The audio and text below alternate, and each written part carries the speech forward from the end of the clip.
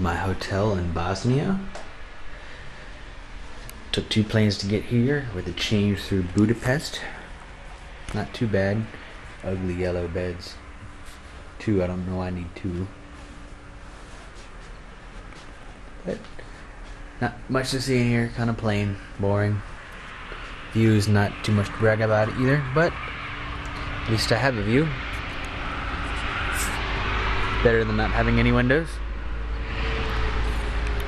Got some mountains in the background. It wasn't but 10 years ago that there was a lot of chaos going on in here. Not too bad. Here's Tim in Sarajevo.